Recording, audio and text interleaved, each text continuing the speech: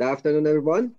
So welcome to the last session of the scientific talks on the second day and in this session we will talk about application of fluorescence lifetime redox ratio microscopy in clinical diagnosis and simultaneous fluorescence and phosphorescence lifetime imaging microscopy in so just addressing biomedical questions, as well as today we would have discussions on different FLIM analysis and their pros and cons. Our first speaker is Professor Ammasi Periasamy.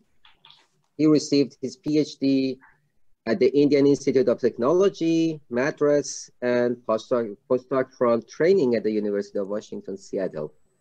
Currently, he is a professor in biology and biomedical engineering, the director and founder of internationally known WM Keck Center for Cellular Imaging, or KCCI, University of Virginia, Charlottesville.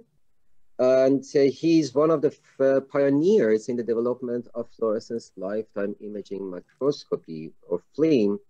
And the key area of his research is focused on the design and development of optical methodology, including advanced light microscopy techniques to investigate or monitor exogenous and endogenous molecular interactions in live cells, tissues, and animals.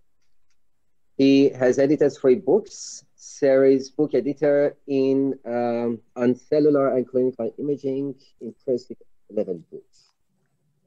Chairperson of an annual international conference on multi-photon microscopy in the biomedical science through SVIE since 2001, and runs a hands-on training annual workshop on FLIM and FRET microscopy at the University of Virginia, Charlottesville during March, almost every year. I guess that this year you should postpone it, yeah, to the next year. Yes, right? Yes. Yeah, that was unfortunate. 2021, there is no workshop. Yeah, so since 2002, I think it was running non-stop till 2020, which was full of surprises. The stage is yours, please. Thank you very much, Ali, for your nice introduction. And thanks for the organizer for inviting me to give this talk. The beginner's guide to fluorescence lifetime imaging in life sciences. I'm very happy to be here. So these are the players in our group. Gupta, Jenny, you can host. They are all pretty much involved in this NADH work. And KCCI is a tissue culture person, and Rufan is also involved in the NADH imaging, cost and data analysis, and Daniel and Jayashin is on machine learning of doing the data analysis part. And the funding is from various organizations. So we are working on different microscopy technique, mainly focused on fluorescence lifetime imaging. As Ali mentioned, the FLIRR workshop next year, usually in March, next year, 2021, there will not be any workshop because of this pandemic and the virus situation, no one will come. We are working on the NADH work since 2012. We are working on mitochondrial dysfunction in prostate cancer, cervical and leukemia cancer, and recently we started on Alzheimer's disease. So this talk mainly focused on what are the optical artifacts involved when we measure the redox ratio, which is the measure of the metabolism. And also we introduced using a single wavelength excitation to detect the NADH and FAD. I will cover these 2 topics in my presentation. Treatment and diagnosis of prostate cancer is a much debated subject. Usually when you go to the hospital, if you are over 40 or 50, they usually take the PSA, specific prostate specific antigen test. We started this work, see whether, because that PSA shows only if you, after the cancer is developed, 4 or 5 values. So if you are less than 1, and you are okay. So we are trying to see whether we can able to see early detection. And also they use the needle biopsies. According to the CDC, Center for Disease Control, the cancer disease is going down because of the diagnosis process and the advance in technology really decrease the rate of prostate cancer, and they expect it will go down.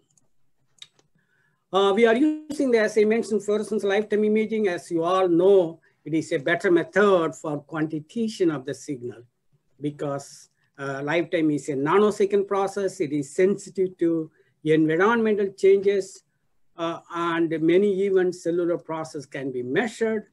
It is insensitive to change in molecule concentration or power of the excitation intensity or light scattering and differential absorption of light in tissue. As you know, lifetime is an average time measured, how long the molecule stays in the excited state. That process changes depending on the environmental changes, the lifetime value. It is a very typical Zablonsky diagram of showing measurement of the lifetime. So it is an exponential decay. The emission is a random process because if a photon goes in and one excited molecule and comes out with the gate F, and the probability of the emission of a photon is exponential because the molecule, when it goes to the excited, it doesn't know where it is. For example, if a fly gets into the room and it, when we come inside the room, we know how to get out. When the fly gets into the door, we do not know how to get out. The fly do not know how to get out. So it goes through, it goes through different situation and loses the energy. The same way the molecule goes to the excited state and it loses the energy. It's a kind of losing the energy. It's kind of exponential decay. The probability of the emission of a photon is exponential. So as Ali mentioned, I built the lifetime imaging system in 1996. At that time, there is not a company introduced the lifetime imaging systems. All the electronics you have to build yourself. And now you have a number of companies available. This is the Becker and Gickel board. You can easily insert in your computer. If you have a pulsed laser, you can do time correlated single photon counting. My presentation of all the data is based on time correlated single photon counting. Recent evidence has suggested that cancer should be considered as a metabolic disease. And growing tumors rewire the metabolic programs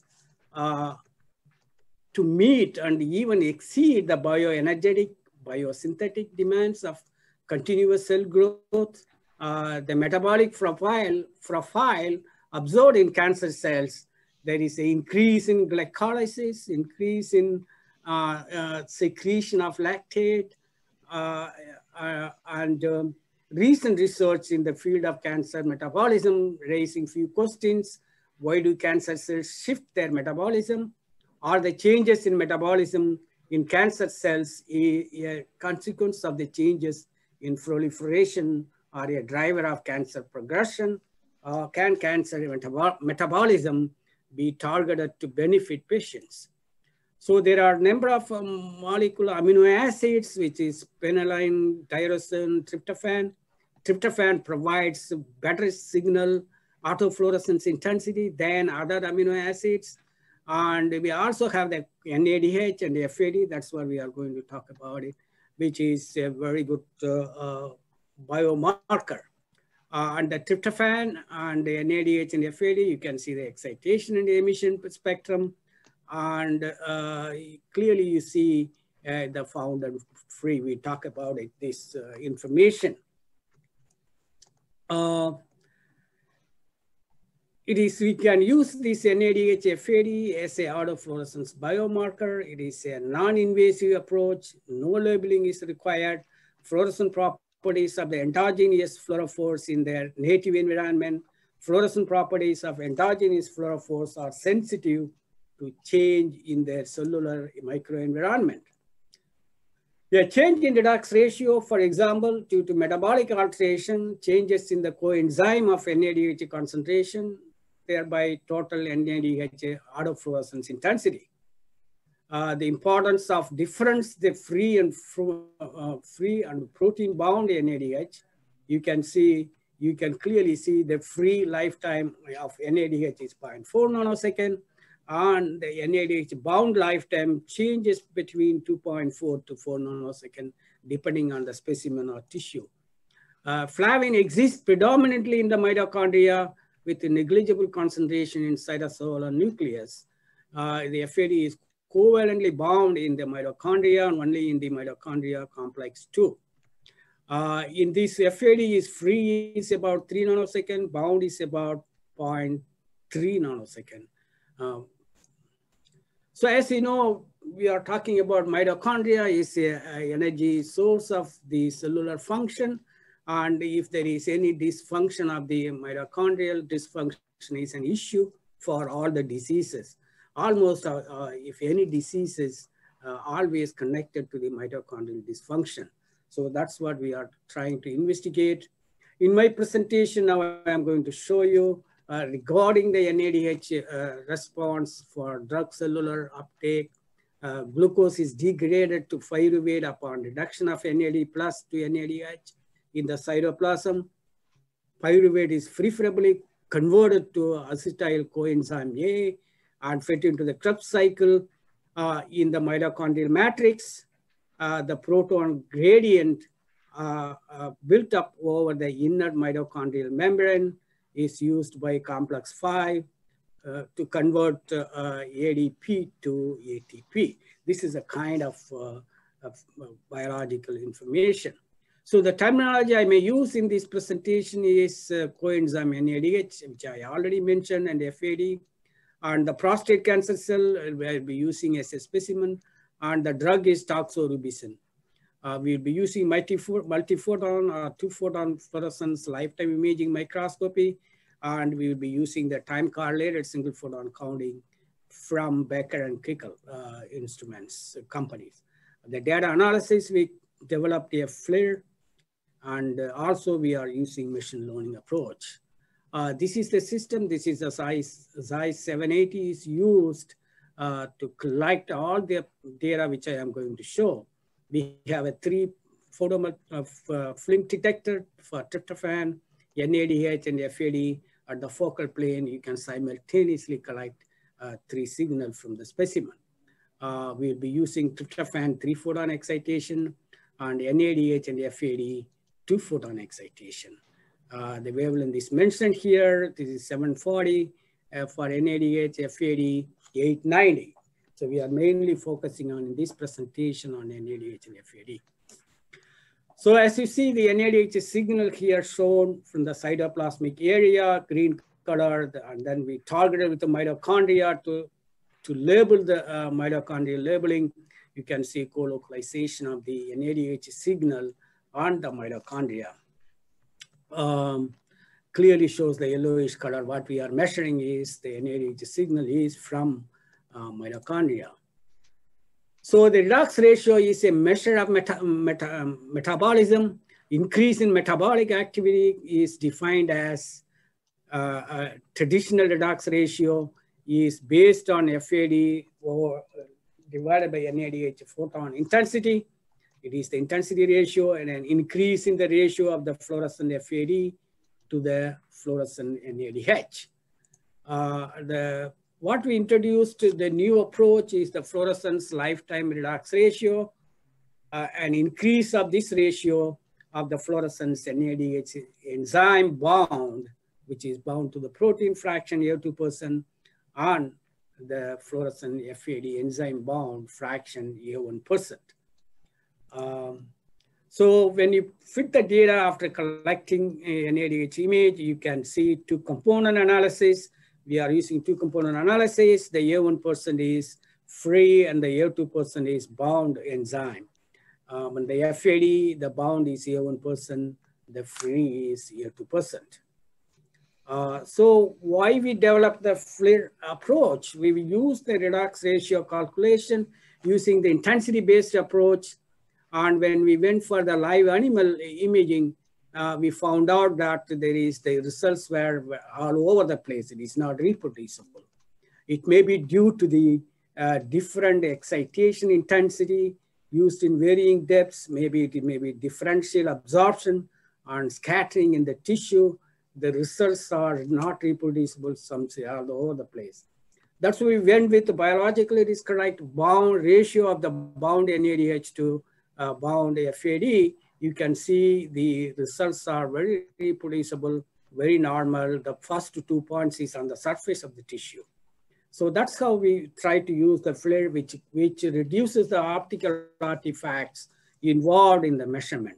There is nothing wrong in the intensity-based measurement, but this method increases the sensitivity of the measurement in cells and the tissue because of it is getting rid of the optical artifacts involved due to light scattering. So clearly you see the cells, the tumor tissue and the normal tissue, which clearly shows the same pattern as the cell versus the tissue culture cells. So clearly we are measuring the right signal. So how do you characterize any new approach you develop? You have to test characterization of this method. What we did is we developed, the mitochondria in the cytoplasm is not distributed all over the place. And also in cancer, the glycolysis plays a major role. So you can, it is in the cytoplasm.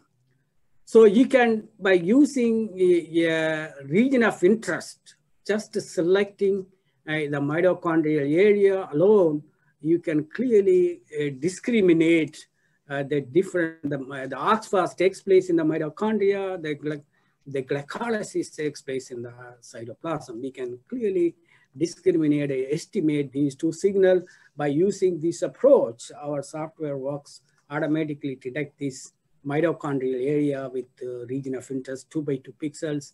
So we were able to reproduce the results. So we can clearly see this is the whole cell at the bottom graph I am showing you, and it is the mito area. We categorized with minimum, medium, and higher level response of this NADH signal. You can clearly see the heterogeneous distribution of this signal clearly monitored using this technique. How do you test with this? So if you use a cobalt chloride, which blocks the connection between the Krebs cycle and oxphase, so that way we can able to test whether the technique is very sensitive in the measurement of the redox ratio. So here you see that, oops, yeah. We used overnight, we treated these cells with 50 micromolar cobalt chloride.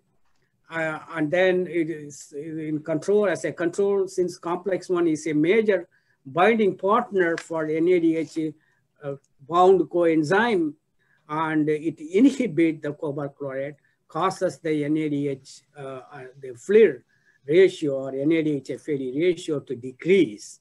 And then later we challenges with the 20 millimolar glucose in a medium and keep it for 30 minutes to re-image to see whether we can see the glucose information.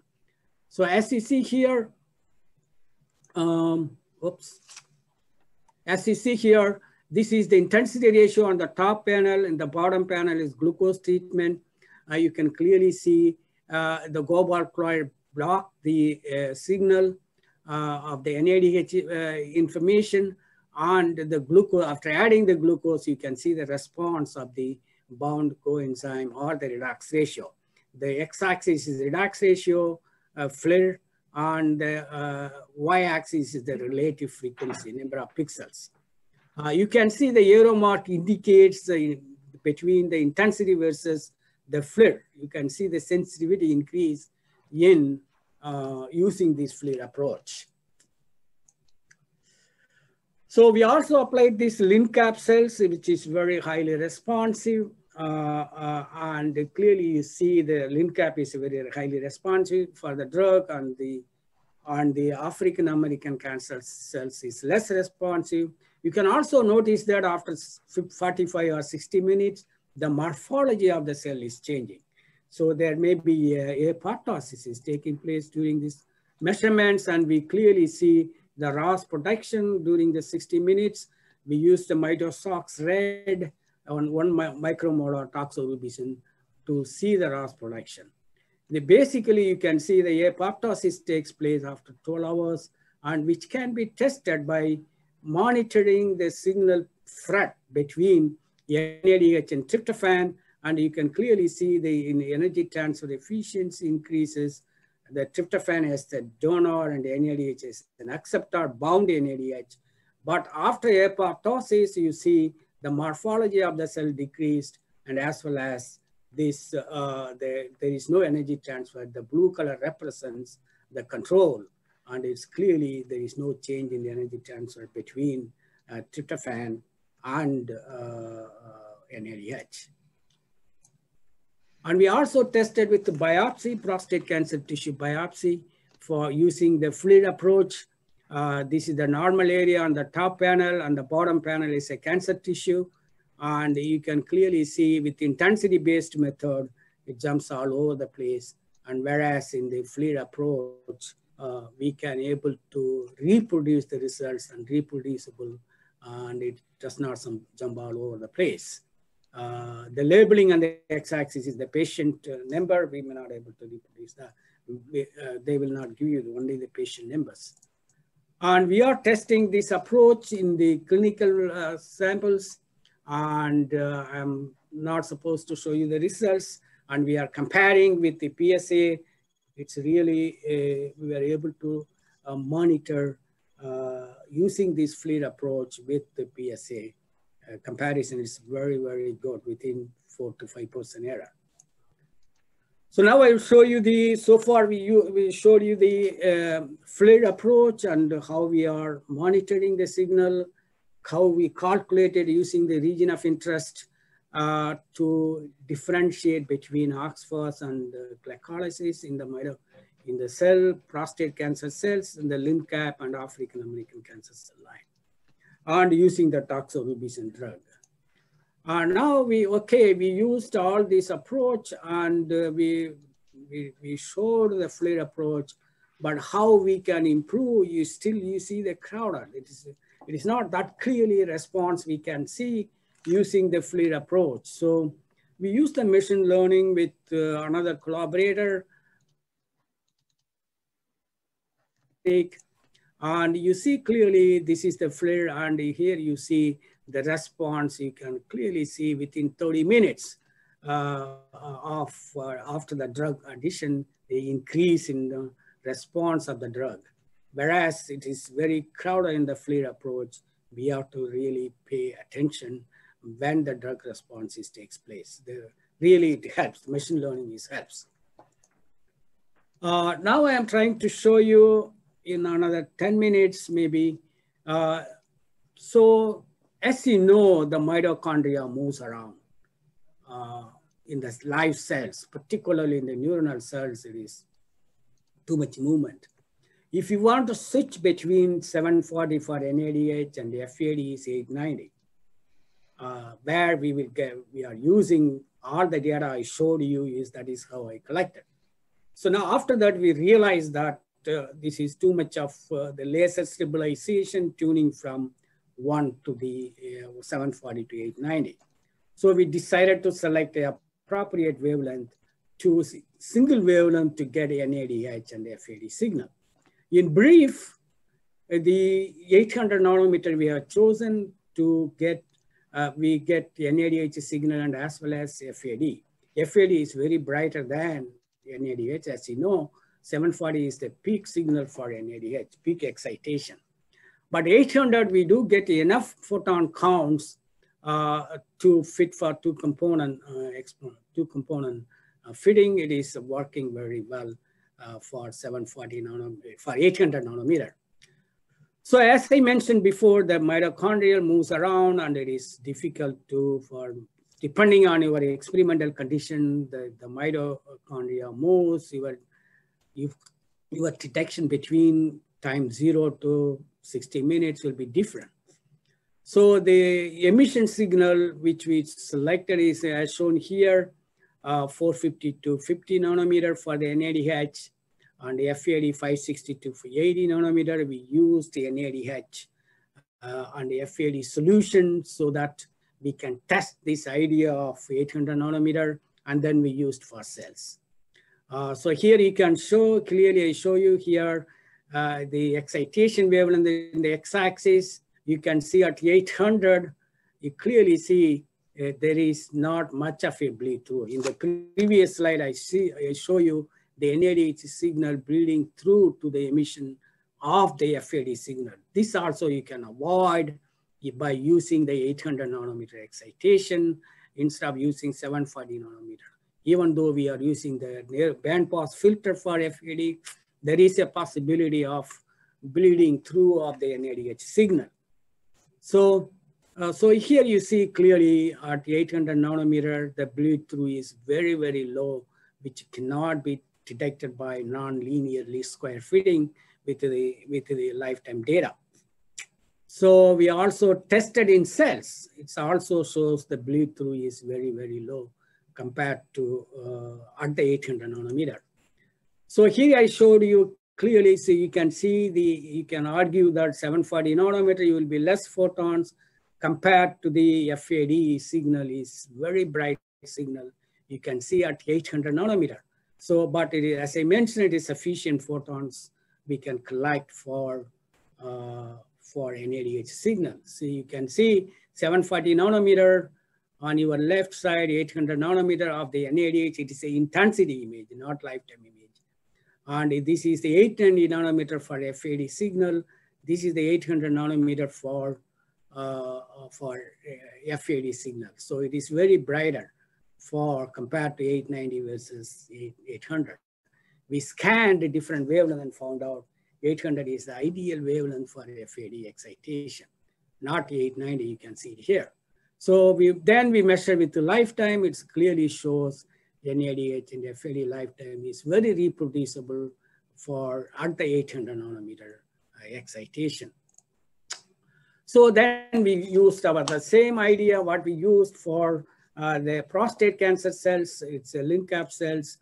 You can clearly see 800 nanometer excitation on the 740 nanometer excitation. This is the enzyme bound, the A2%. The pattern remains the same, 740 versus 800 nanometer. You can see the control is a solid line, and the response for 1 hour and 2 hours, you can clearly see the pattern remains almost the same. Yes, it's absolute numbers, the photon count number for 800 nanometer is less for NADH signal.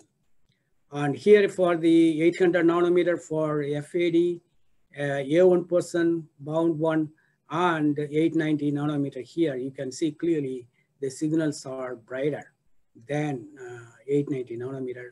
Again, the pattern remains the same, solid line is controlled, and the drug response, toxorubicin drug response for 1 hour and 2 hours source, and then the FLIRR value remains the pattern, same at 800 nanometer. So you can use 800 nanometer. Probably the time of data collection should maybe adjusted, or you can reduce the FAD signal is very brighter than NADH signal. By adjusting the time of data acquisition, you can able to get enough photon counts to fit the data for 2 components. And in summary, while the FAD NADH intensity ratio is well established and standard for redox states, we suggest that a FLIM-based parameter, such as the ratio of bound coenzyme, NADH of FAD bound, achieves the same purpose without potential intensity-related artifacts. We have demonstrated the FLIM-based redox ratio more advantageous in tissue, in vivo, and clinical imaging. This non-invasive FLIRR assay and the machine learning can be used to investigate or monitor mitochondrial dysfunction in many diseases. We have also demonstrated the advantages of using single wavelength excitation for NADH and FAD. Single wavelength data compared with our already published biological system for drug treatment. Single wavelength approach may be very convenient for high-speed measurement of redox ratio in live specimens. Thank you very much. And, you know, the next meeting on the, this is on last January 2020 meeting on 30 years of multiphoton microscopy. But next meeting is in March. Not sure, still it is not confirmed. It is going to be digital or in person. So thank you very much.